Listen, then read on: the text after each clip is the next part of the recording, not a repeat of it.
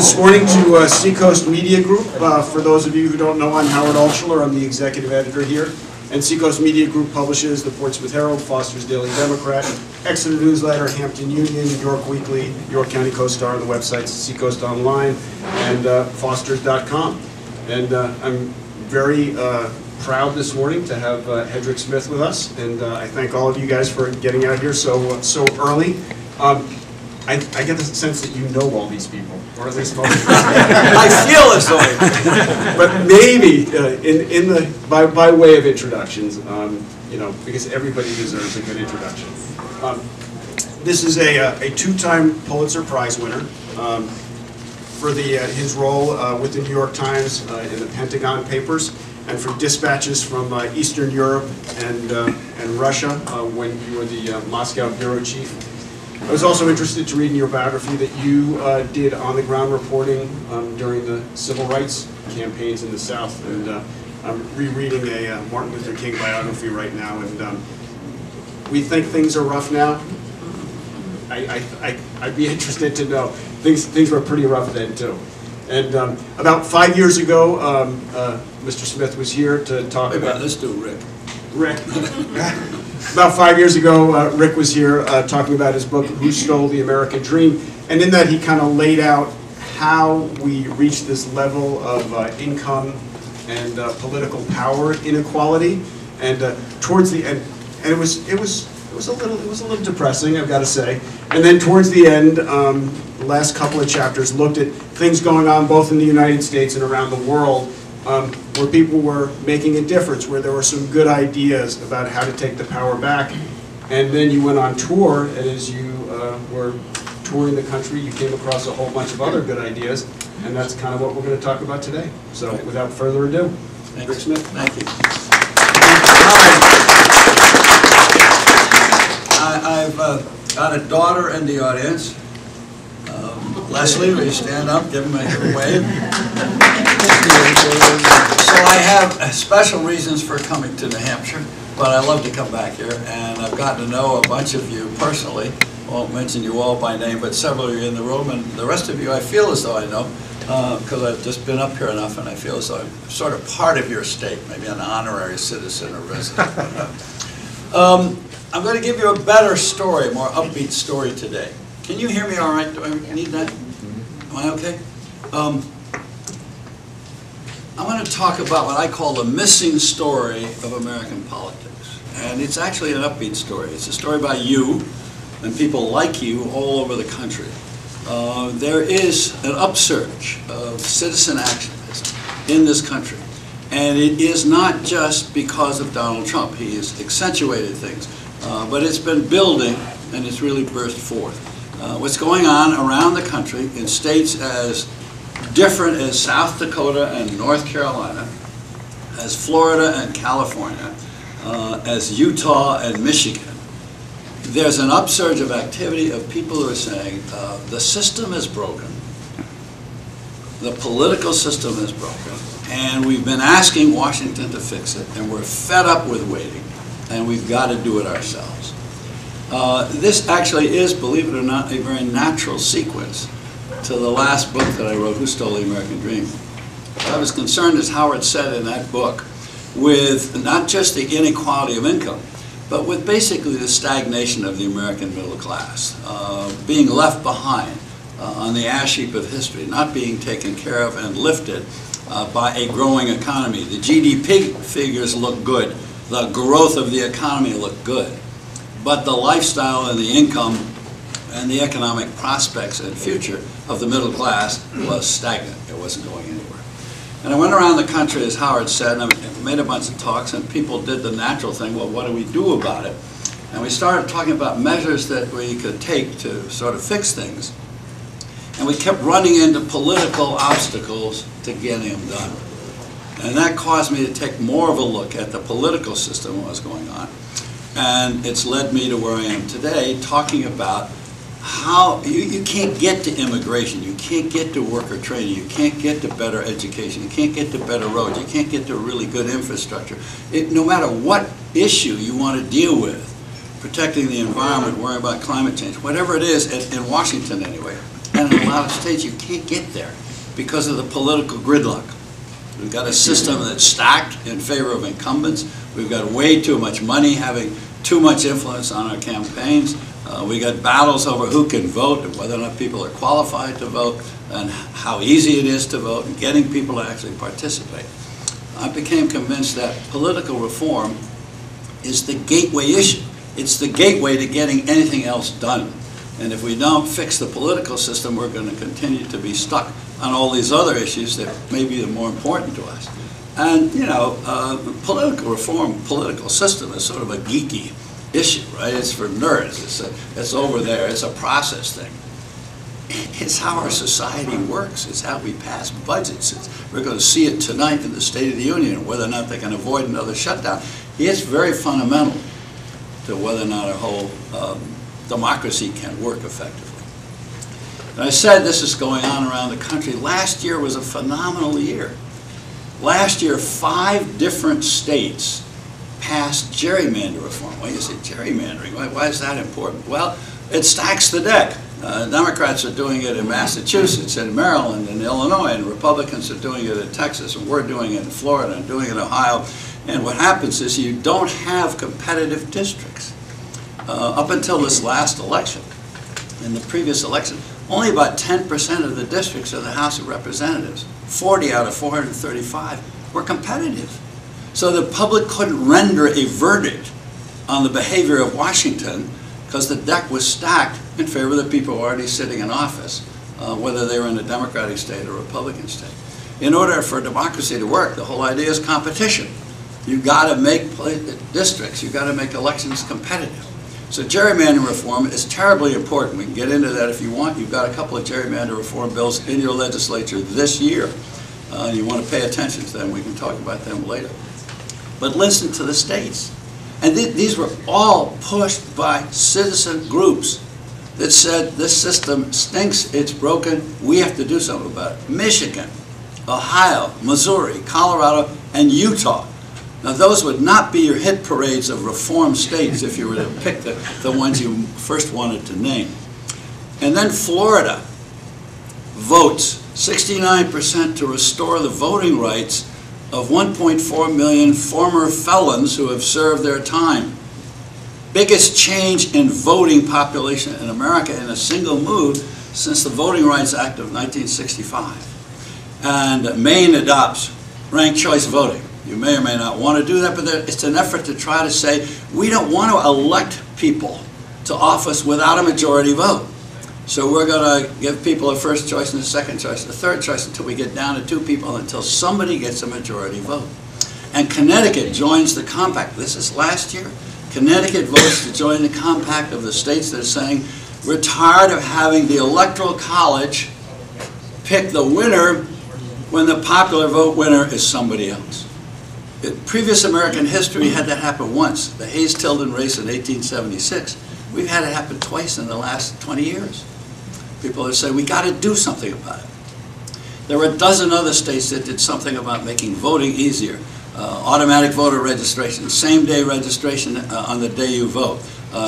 Pre-registering teens, 17-year-olds in high school, so that when they turn 18, they're there. You can get the young people engaged. All kinds of reforms are going on. Public funding of campaigns in Phoenix, in Baltimore, in Portland, Oregon. Disclosure laws being passed in New Mexico.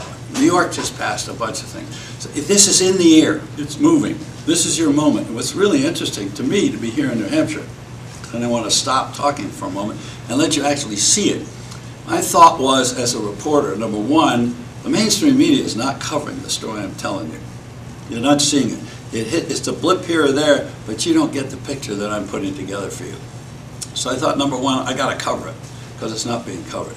And number two, if more people could see what other people are actually getting done, not wanting to get done, but getting done, more people would say, hey, we can do it in our state.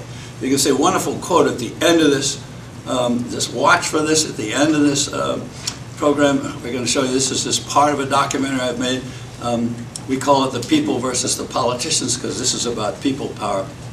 The guy says, if we can do it in Florida, you can do it in your state. So have a look, and then we'll talk about it, okay?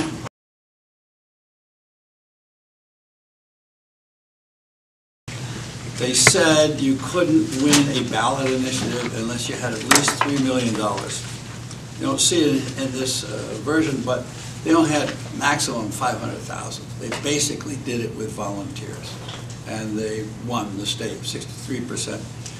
And if you're in a state like Washington or Utah or Ohio or Michigan, you do have the ballot initiative. You do have that process where the public can actually go and put an issue on the ballot and get it voted on.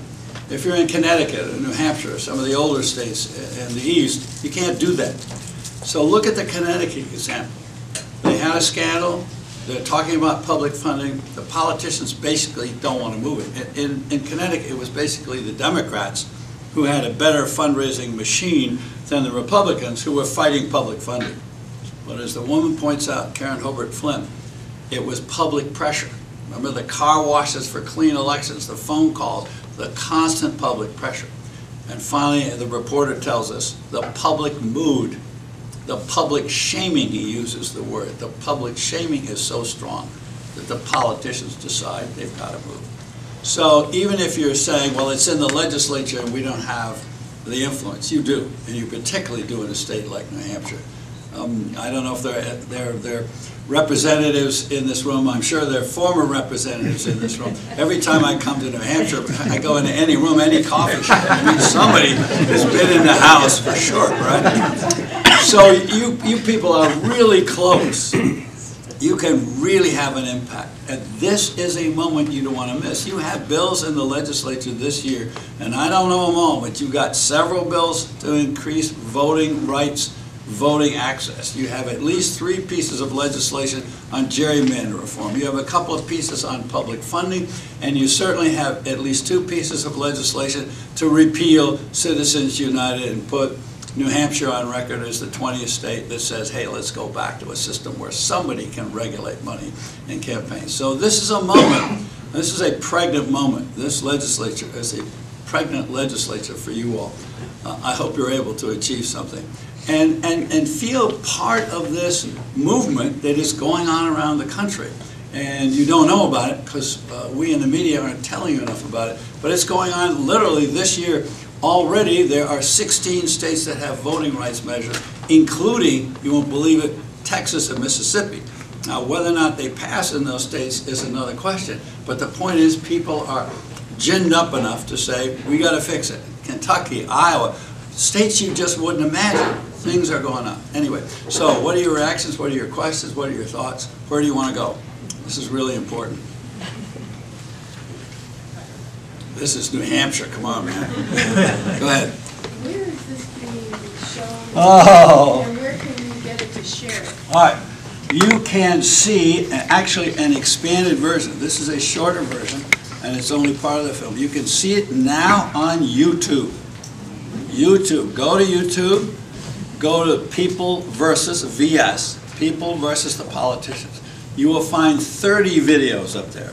You'll find individual segments. You'll find one called Winning Back Our Democracy, which is 50 minutes long. This is part of a 45-minute version. That's a slightly longer version, okay? So the whole thing is there for you to see.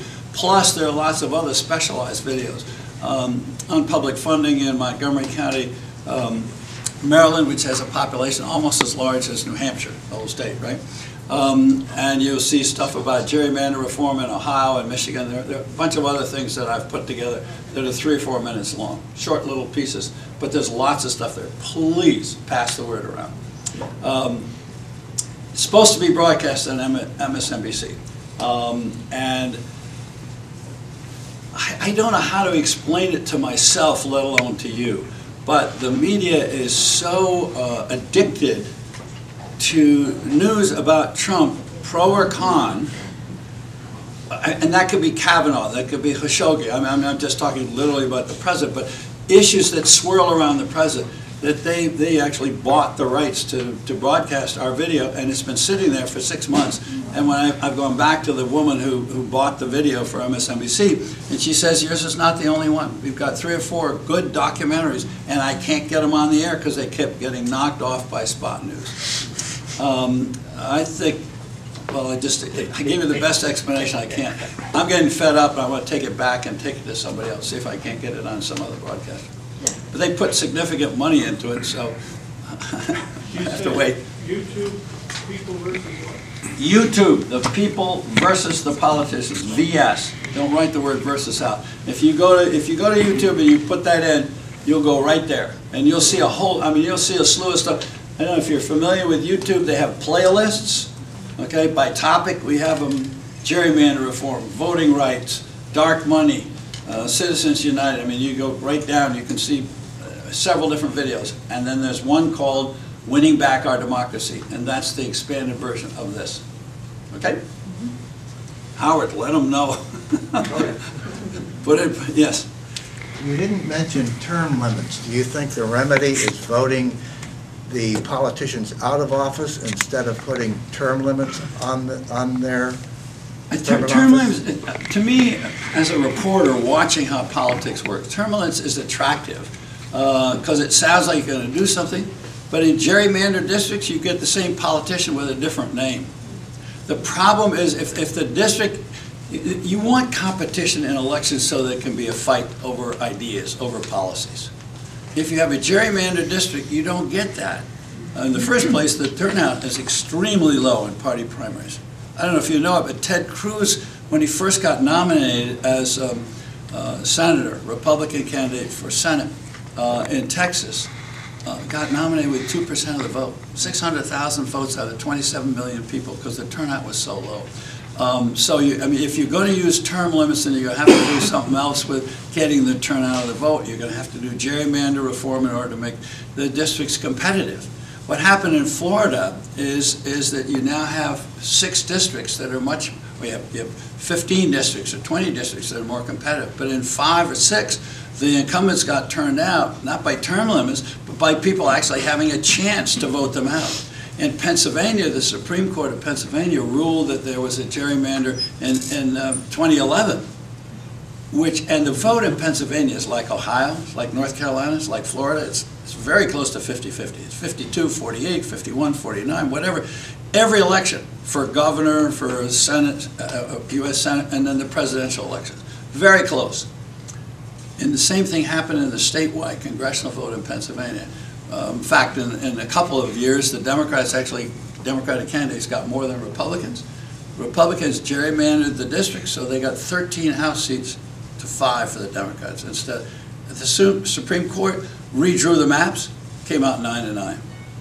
And so it's a much more effective way to change. It isn't just changing the person, it's changing the dynamics of the election that matters. And it's also re-engaging voters. Because what goes on is if you basically get the same kind of candidate, people say, well, there's no point in voting. Particularly if you're in the minority party, but even if you're in the majority party. And so what you wind up is, I mentioned Texas with 2% turnout, but there are lots of party primaries around the country where the turnout is 4 to 10%. So you're not getting representative results. In the back. Montana is interesting. Montana is a pro-reform state. Montana was one of the first states that voted popular vote in favor of rejecting Citizens United. In 2012, Montana and Colorado, 74%. It was very striking. In Colorado, and I think it's also true in Montana, every single county in the state voted overwhelmingly. So red counties, blue counties. But what I find is interesting is if you go to Washington and you talk about political reform, there's a clear partisan divide. Mitch McConnell has been one of the most persistent foes of political campaign finance reform in the Senate. He fought McCain-Feingold. He fought John McCain in 2002, and he's been going ever since. And he's got the Republican Senate working basically that way. Not everybody's with him, but pretty much. In some state legislatures you find the same thing, but it's not quite as clear. There are some Republicans who are for it, and there's some Democrats who are against it. But when I get to the grassroots, I find it's across the board. People say, this system is broken, we've got to do something about it. And Montana is a very good example of that. You see dark money on PBS? Yes, yeah, excellent, yeah. Very good show. Yes, ma'am. So, in Who Stole the American Dream, you noticed the pivot point when basically lobbyist money came in Right. and changed things. I've always told my friends in politics, you know, this was very strategic.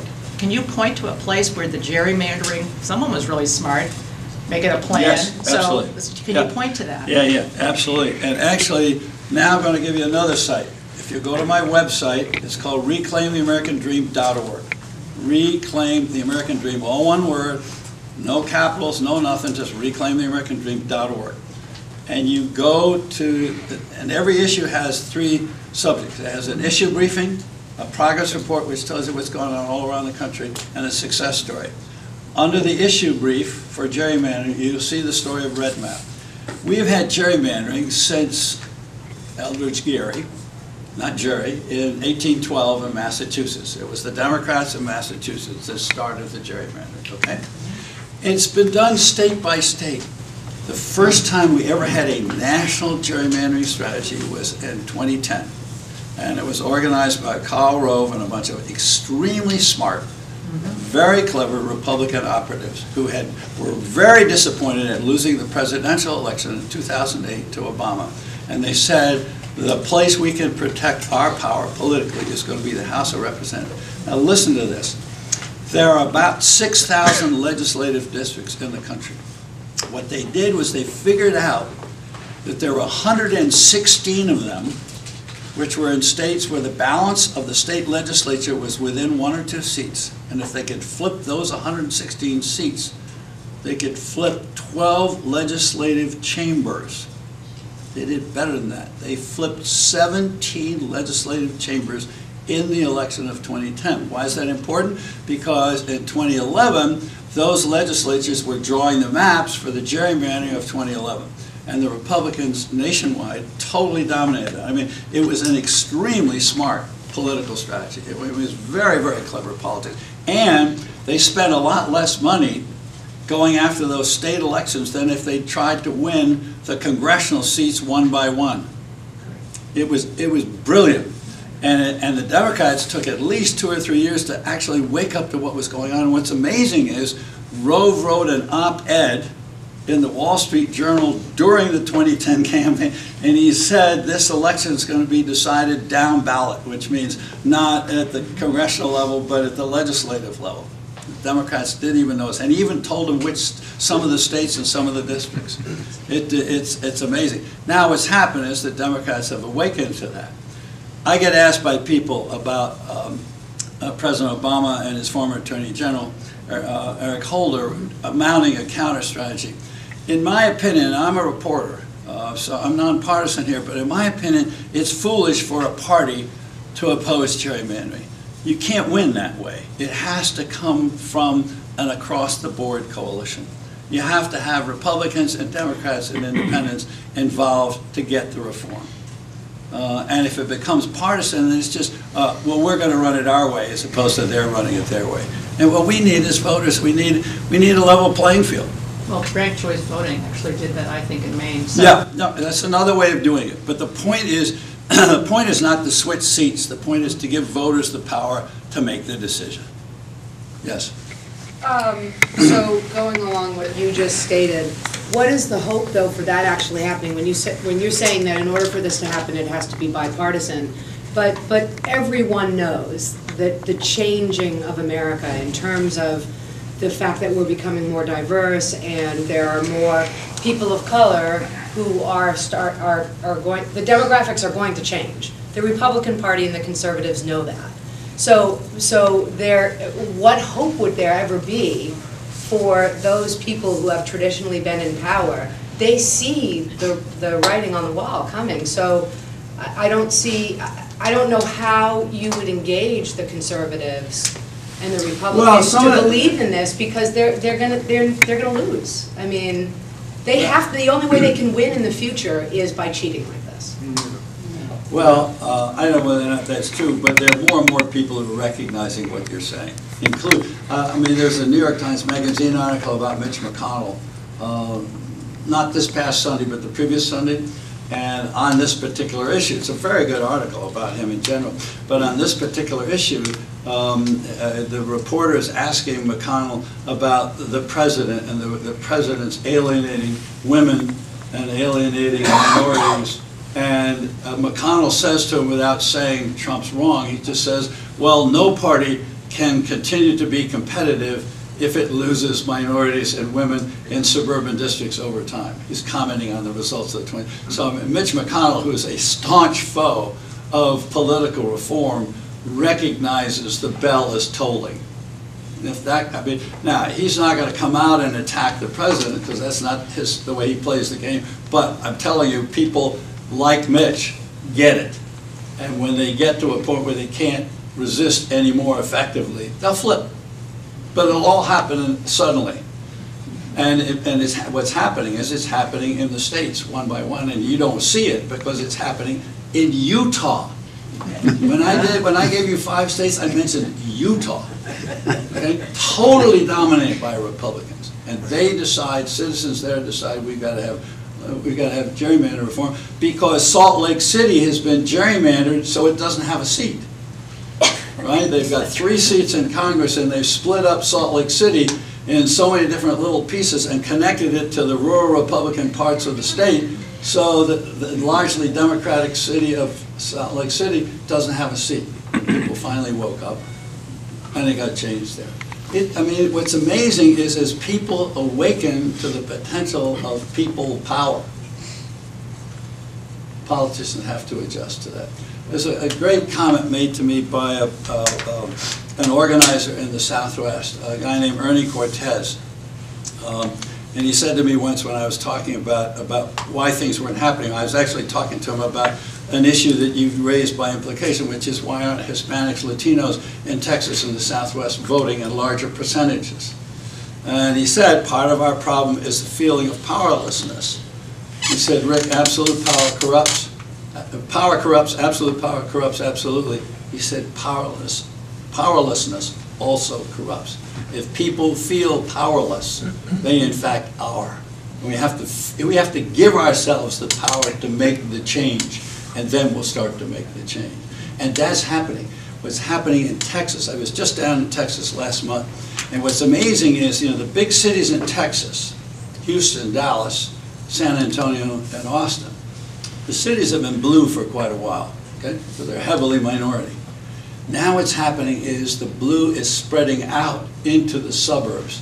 And in Harris County, which is the area surrounding Houston, 4.2 million people, 6 congressional seats, 2 held by Republicans thanks to gerrymandering, and the other 4 by Democrats. Harris County was swept in this last election in 2018 for the first time by Democrats. Every single local office, every mayor, they don't call them mayors down there, they call them judges in jurisdictions. Every single one, 18 of them, went Democratic. And the same thing has happened in Dallas County. The demographics you're talking about are starting to catch up. And as they catch up, politicians will either go out of office or, like businesses, they'll change their business plan. Or they'll dig in their heels. Well, and they will dig in their heels. They're digging in their heels now. But as they see it fail, they adjust. I mean, that's part of what's going on.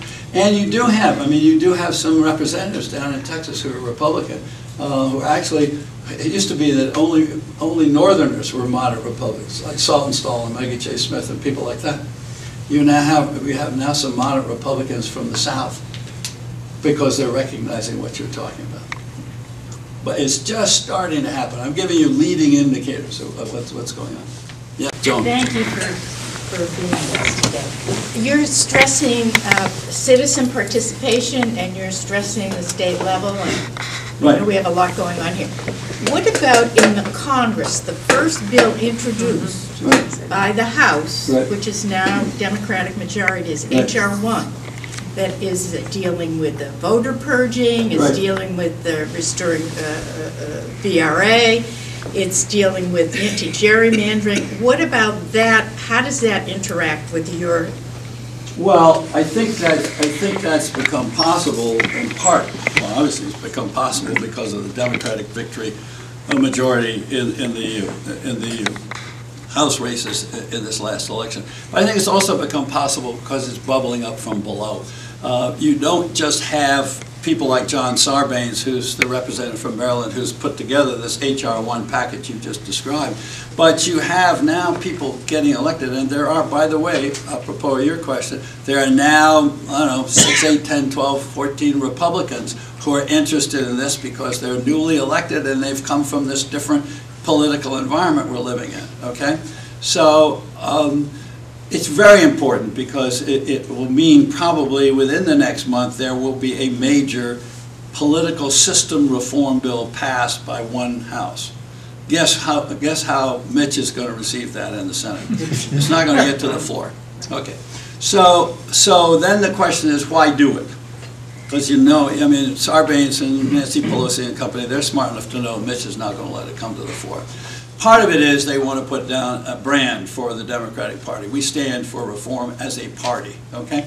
Part of it is they want to make it an issue so that when people come up here to campaign among you all for the presidential nomination, they have to answer questions about what do you think about H.R. 1 in that package, okay? So it's a longer term strategy to try to put it on the agenda for 2020. I think the much more important question is, are they politically canny enough to split up pieces of this and not just pass a large package, but offer ways for Republicans who are inclined to go, particularly for funding disclosure? That's something Republicans tend to go for more than, say, gerrymander reform or public funding. But gerrymander reform is now coming around. There are some that are for that. And there are some Republican conservative organizations that are very much pushing for particularly no foreign funding. What does no foreign funding mean? Sounds obvious. No Chinese, no Russian. But what about those American companies that decided that they wanted to avoid American taxes by turning themselves into an Irish company? Remember, they merged with an Irish company, and suddenly the Irish company owned the much larger American company, so they paid taxes in Ireland and not here. Are they now foreigners? Answer, could you pass legislation that said those American subsidiaries of the now foreign corporation cannot contribute to campaigns? Okay, that doesn't get rid of Citizens United. That doesn't put a lid on, but it starts getting a bunch of players out of the game that have got a lot of money. Now that is something you could probably get Republican co-sponsors on and get large numbers of people to sign on. There's a Republican or a very conservative group called Take Back the Republic, run by a guy named John Pudner. He's the guy who ran Dave Bratt's campaign that beat Eric Cantor. So he comes from the way right. He is very much in favor of campaign finance reform. He's working on it. Okay, this is another one of the indicators. The stuff is starting to happen. You don't see it. It hasn't gotten large enough yet. But so if I were there and saying I want to get long term, I want to get something passed, I would chip off pieces of that and say, where can I get myself a majority? And then don't go to Mitch, but go to somebody else, Susan Collins, go to somebody, Lisa Murkowski, Rob Porter, go to somebody in the Senate and say, how about sponsoring a bill like the one we've passed and taking over a chunk of it? Because we're never going to get there on a single party thing. I don't believe it. John. Hedrick and John, I was with Chris Pappas, our wonderful new, excuse me, my bias, congressman. John, speak a little louder. I was with Chris Pappas over the weekend, our wonderful new Democratic congressman, and Chris is co-sponsoring Sarbanes' bill. But Hedrick, he advised that they're going to do exactly what you suggest. They are going to split it up. And they're working on how to split it up now so that they can do just what you point out. Start to bring more Republicans in on particular issues, like you mentioned, where there might be some Republican support. So that, according to Chris, will happen. Yeah, I've heard the same thing. I just want to see how it's framed and whether or not it's really got good chances. Yeah, yeah, absolutely. Yes, ma'am. Can you talk a little bit more about any momentum behind ranked choice voting and where you see that potentially going? I have to say, I wish I could. The question was, can I say any more about ranked choice voting and where that's going? I don't know for sure, but I've talked to some people in Massachusetts this year who say they may want to make that their big push I've talked to people with Common Cause in Massachusetts, and a couple of other, represent us, a couple of other organizations that are in Massachusetts. And because of the Maine vote, they're thinking about trying that in Massachusetts. They haven't gotten to the point of making a decision yet. It's early in the cycle, so they may wait a while on that. You know, there are going to be other states, but there are probably going to be other counties and cities that are going to be doing it. I'm sorry, I can't remember them, but there are one or two other cities around the country that have ranked choice voting now. And what's going on in a lot of states, partly because of the red map was the name of the strategy I was talking about before, the Republican strategy to capture the gerrymandering nationwide. Because of that, because so many state legislatures are in the hands of the Republican Party, Democrats and independents have focused on cities. So you're starting to see Seattle, Phoenix, Portland, Denver, Baltimore, you're starting to see cities do things. So my hunch is you're going to see ranked choice voting used in city elections, and then from there spread to the states. But I can't tell you at this point that is actually happening in this cycle. The only place I've heard that they're going to work on it, or may work on it, is Massachusetts. Yes, sir. Rick, what about changing the whole project about the amount of people to have a representative? You mean how many people have in the House? No, I know how many they have now, but what about making a modification? Then you would have to reestablish a fairer system countrywide. I don't. Are you simply saying that if you enlarge the House? Yeah, right now, what do we got? 435. 2,500 in New Hampshire, or whatever it is, 5,000. Reduce it to another number, and therefore. But if the job is still in the hands of the same people of drawing the maps, they will. Well, yeah, but it would be transparent. It's transparent now. Well, I understand, but I mean, it's transparent. Well, it's not, I mean, your thesis has been that it's not transparent, that you've got people manipulating, and then once the manipulation is forthcoming, then it's transparent. But I'm talking about the basic system and just reduce the amount of representatives that we have in Congress. So you'd have to start all over again. I don't see that having any impact on the states at all. I don't think that would have any impact at all, because what are politicians most interested in? You got it. Getting elected and getting reelected. Okay. So all they're doing is they're stacking the deck. They're writing the rules. They're saying, actually, we don't want right field to be at 90 degrees. I can't hit there. I'd really like it to be back over here in the stands. Reduce foul territory and my batting average would go up, right? That's what they're doing. They're changing the rules in order to make it easier to get a hit or a home run, right? Okay, so, but if they're the ones who are making the rules, yeah, but whether you have 120 people on the field or 500 people on the field, they're still going to make the same rules. It'd be a lot easier to manage 25 people than 175. All right, good luck. I mean, try if you think anybody's going to reduce the size of the House of Representatives. Well, that's you got another. You're a more ambitious guy than I am. Let me try that one. On the commissions that redistrict these areas and try to eliminate gerrymandering, what is the composition of these commissions so that they are apolitical? Go to the front of the class. The genius of the Florida reform is it doesn't rely on the membership of a commission. It says point blank by law you may not draw district lines with the intent to favor one party over the other.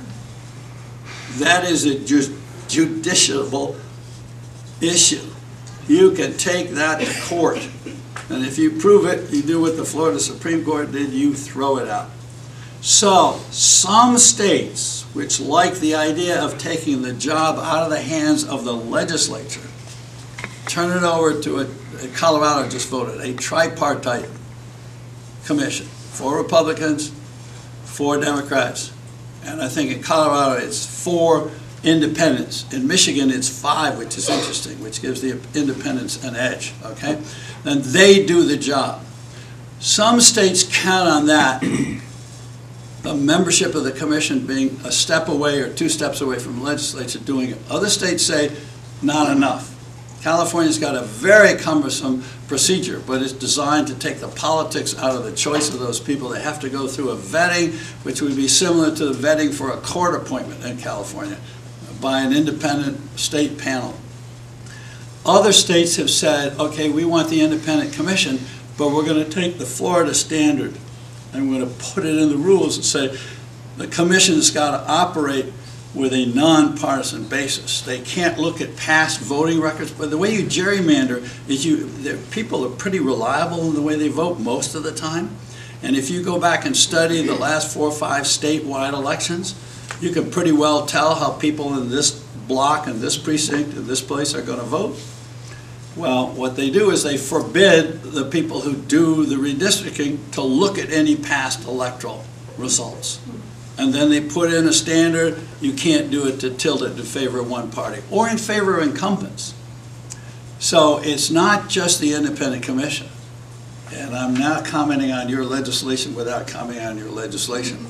Your legislation doesn't actually go far enough. It doesn't put in it what I'm saying. You need that standard in there that says you can't stack it to tilt it for one party or the other.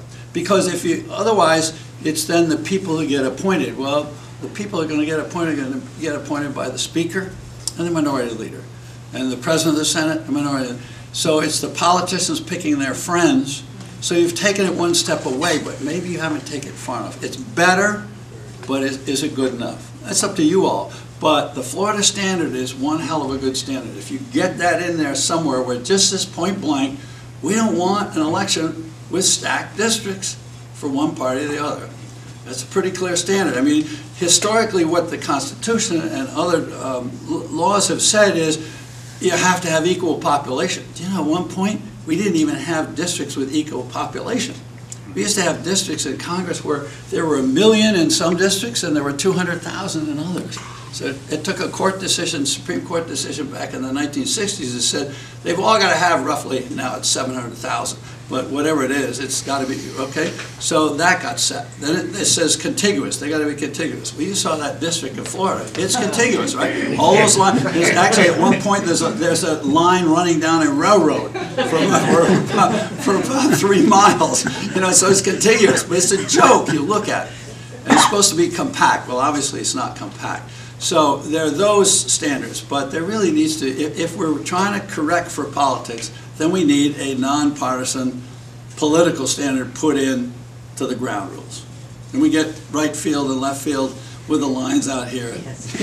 That's a foul ball, this is a fair ball, that kind of thing. Yeah. Somebody hadn't asked a question. There are 3 high schools in the country right now representing independent to select the districts. And now I'll look at them again with that point of view. I don't think that language is there. I'm not sure. But everything I've heard so far tells me that language isn't there. So if you have a telephone, you can suggest it to someone. Yeah, but then that's a good point because I just got an email from one of our legislators this morning because I've been trying to learn how a bill goes through in New Hampshire, in Concord. And I'm 62 years old, and this is the first time I've ever even thought about this, but and I want everyone to do it because it's so rewarding. And contact our representatives. They need to hear from us. So the email I got this morning said, "Thank you for writing to me about this issue." It was just an email that I sent him. And he said, "It's such a breath of fresh air after only hearing from lobbyists." And I just want to impart that to everyone. That that's great. Read that you can go to, is it Citizens Count? There are many websites, the General Court.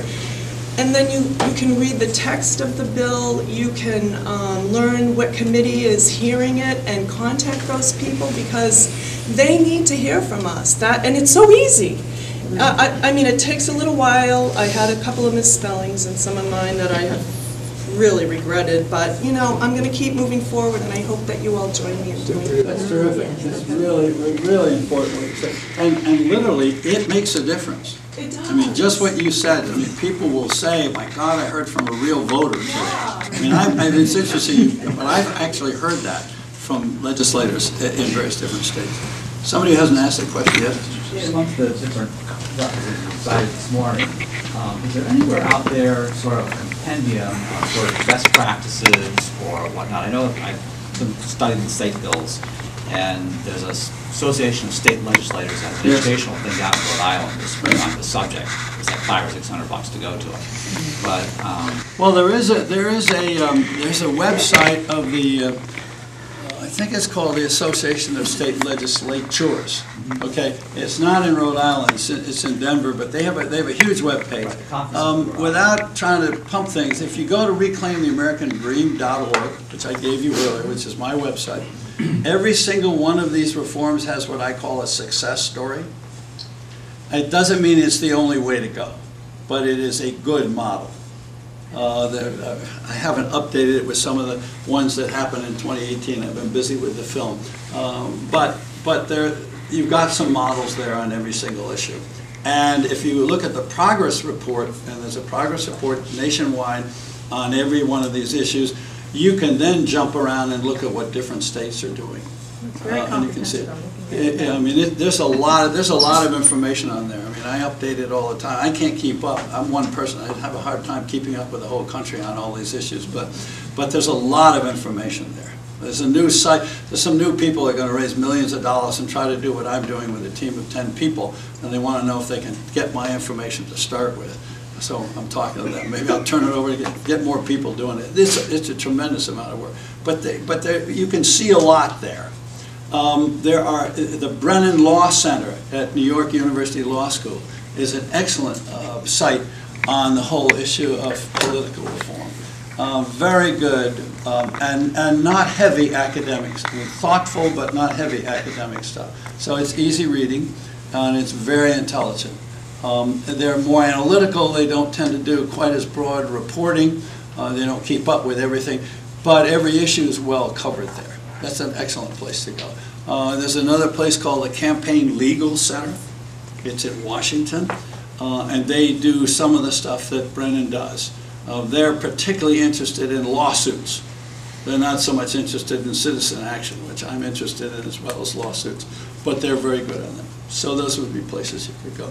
And then almost every issue has an organization that's taken interest in it. For example, on gerrymandering, there's an organization called Fair Districts USA. And so if you want to follow gerrymandering, they'll do that. And then there'll be organizations on Citizens United, and there'll be organizations following voter issues and that kind of stuff. But if you're looking for places that go across the board, I've given you 3 or 4. Rick, just to keep you on schedule, we'll probably do one more question. Sure. And, yes, ma'am. I think this has been a wonderful talk and is spot on in terms of, yes, it has to come from the people. Obviously, it's not coming the other route. But my question has to do with the 2 problems that are the most crucial right now, and they both involve time, and we don't have time. And one is climate catastrophe, and the other is nuclear, the problem with nuclear weaponry, right, which is they're both imminent.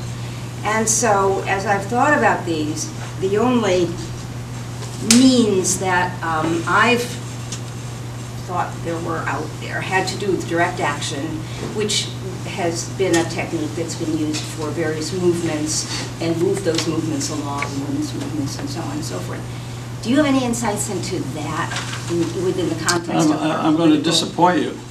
I'm going to disappoint you because I'm going to come back and say if you want to get that addressed, you better fix the political system. I mean, that's your biggest issue, okay? And I'm with you, okay? You can't get there with the current Congress, and you can't change the current Congress with term limits. You can only change it if you can affect gerrymander reform, public funding of campaigns, limiting campaign financing, and voters' rights. You can't get there. I started there. My issue was not climate change. My issue was economic inequality. But, I mean, and that's a huge issue we have to deal with, and jobs for people, and a decent living standard for our kids and our grandchildren, okay? And climate change is certainly there. I had a discussion with the head of investigative reporting for ABC News in Washington about 10 days ago. He has 100 people working for him. 75 of them are covering Trump. Why? Because it's the biggest story of our time. Okay? And I said to him, maybe you're missing the biggest story of our time, which is climate change. He said, yeah, but that's not what people want to hear about. I said, but that may be, if you're talking about your responsibility as a journalist, maybe you're missing that story. I know for 25 years I missed the story of growing economic inequality, which was a far bigger story over a period of time than 80% of the stories that we were putting in the paper or putting on the air. I don't think you're going to reorient the media, and you're not going to reorient the political system until you make the political system responsive to the will of the people. Yeah. I think you're probably right that if you got people to sit down and say what's the most important thing we can address in the next 5 years, you'd probably get more answers for climate change than you would for any other issue. If you're in Texas or Southwest, you'd probably get it out of immigration, and it would differ, but you'd certainly get. But will the Congress move? Will the policymakers move? And what I'm saying is, you've really got to fix the system so we can talk to the system and tell them what we want them to do. If you're going to address the problem politically, that's true. And that's where you bump up against the terrible problem of time. We don't have a long Yeah, and there's no question about it. I couldn't agree with you more. But I'll walk with you, and let's ride 2 horses at least. Okay? I'm not trying to be stubborn. I just, I spent a lot of years in Russia as a correspondent there, and I couldn't penetrate that system, but what I had to do was to try to understand how it worked as best I could so I could explain it to other people. So when people said to me, why do the Russians behave the way they do? Why is Putin the way he is? What do we do about Putin? You really have to understand them. So what I'm trying to do is to use the same lens on our own political system as if I was a foreign correspondent in America, not an American citizen.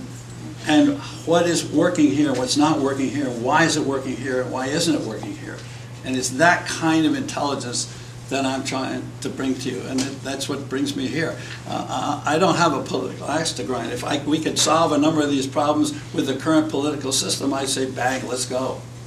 But I don't think the evidence is there that we can do it. What fun to have a conversation with you all this morning. Thank you.